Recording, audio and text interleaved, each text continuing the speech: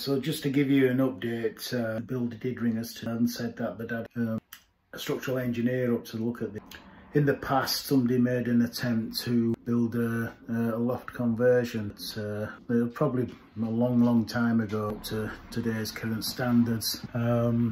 When they exposed, the original plan for us was to have everything replastered because it was so wonky and cracks. That was always going to be in the plan, but when they took all the plaster away, main purlins was patched up with this huge steel bracket and a supporting timber fixed together with coach bolts holding the whole structure together. When the structural engineer saw that, he's got to have a new roof on. So that's what happens, you know, when you're working with an old property like this, and you know, we're just gonna have to reevaluate the budget, you know, change some things around. I think you know, we've accepted it.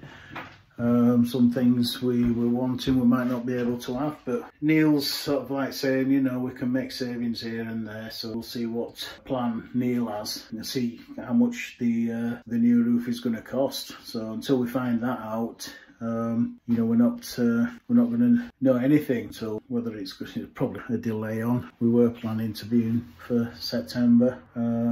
Maybe Neil, we'll see. We're still upbeat about it. You know, it's our project. We're going to make it into a nice, comfortable home for the rest of our retirement, and it's what we both wanted. So we'll see how we go on that. We'll catch up.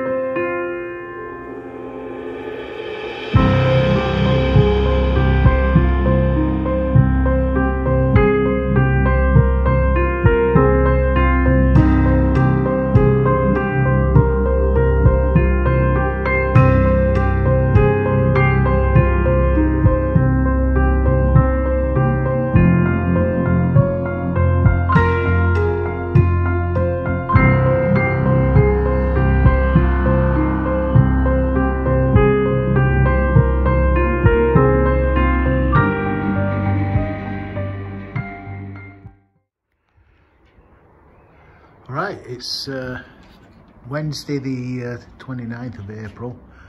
I just called up at the house in East Byley to see how the renovations are going on, and we've got the second steel in now, which is this one here, sat on its padstone, and that is going to support the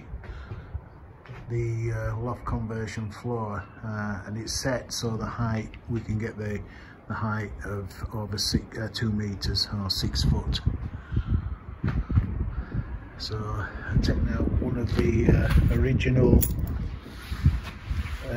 beams, one of the purlins, and still got one up there, the one that was damaged. I'll show you the other side. You can see just how much of a bend there is on it. Just there, where they've done the repair there, you can see just how much it bends. There's a proper fracture in it there. And that's why we had to have the roof done. So the chimney stack, that's going to come down, and it's going to be rebuilt because it is sloping a little bit.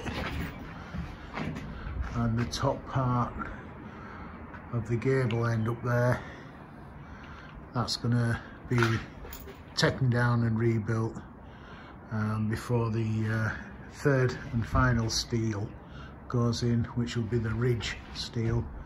I'll go across there. So the lads they're doing a great job.